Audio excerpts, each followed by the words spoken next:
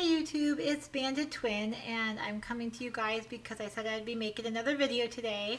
I was supposed to be making a video with Banded Mama, but we just remembered her son has his very first Pinewood Derby for Boy Scouts, and so they are at that event and we could not hook up tonight. So we're going to try next week because I leave tomorrow on my very first post-op vacation. And I also wanted to talk about that. I have had so many mixed feelings about this. It's my very first vacation. It's only 3 days, 2 nights. But I realized the last 9 weeks, I have been living in this box, this perfect little bubble with every perfect little meal planned, everything written down, everything, knowing every calorie, every protein, every fat, every salt, every carb, everything. I'll show you guys. The last 50 days when I started my diet journal here, you can see how I have everything in here, including water and my exercise and my vitamins and everything. Everything's been perfect. I know everything that I'm putting in my mouth, and yeah. So thinking about leaving my little bubble, going to a hotel, going to where I need to eat out, anxiety hit real fast. And so I didn't know what to do. I stopped thinking about going on vacation. I'm like, oh, let's not think about it. But then my husband's like, we need to go. And I thought, you know what? You are so right. I am not going to be living life in this perfect little bubble. That's not what life's all about. And so I need to learn to live with a lap band, not learn to live in this perfect little bubble with every little meal planned for me. That's not what my life is going to be like forever, and I don't want it to be like that. So we decided that we're going to go to Minneapolis, which is about 4.5, 5 hours away. Sorry. And I'm excited. I'm excited for the challenge that this is going to, give me.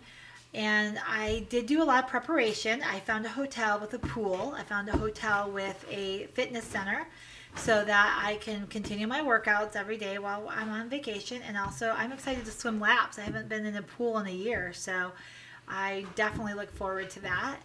And yeah, and all the events we have planned for the whole time we're gone is all a lot of walking, a lot of exercise, and I'm really excited for this vacation.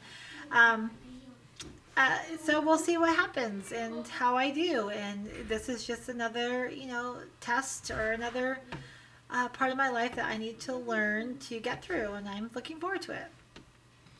As you guys can see from this morning, I said I was getting my hair cut to celebrate my first 30 pounds lost, which was a long time ago.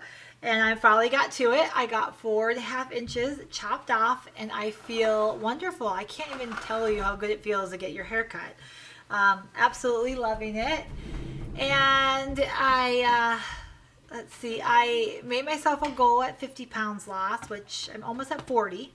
So, but once I get to 50, my daughter and I are going to go get our pedicures and the manicures done. And a little nervous about that too, because that's something that I've never done, because I always thought, I'm too heavy.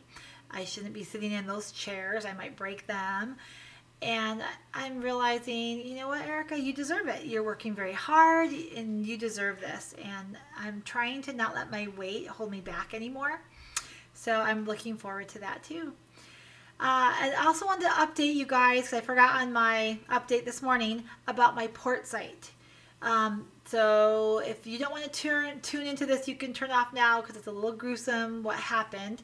At first, it was real big bruising on my abdomen over my port. And lately it's gotten to be about the size of my port. And it still hasn't gone away, but it's still there. But we're trying to figure out if I was allergic to it and all that kind of stuff, but I'm not. Good news is I went for my fill on Friday. She put the needle in. I didn't even feel it. And then she immediately took it out because it began to drain blood, lots and lots of blood. Apparently there is a pocket over my port, and it fills with blood because my port, when I am exercising or just daily activity, it's rubbing against veins. and it's popping those veins, and the blood just sits in this pool above my port.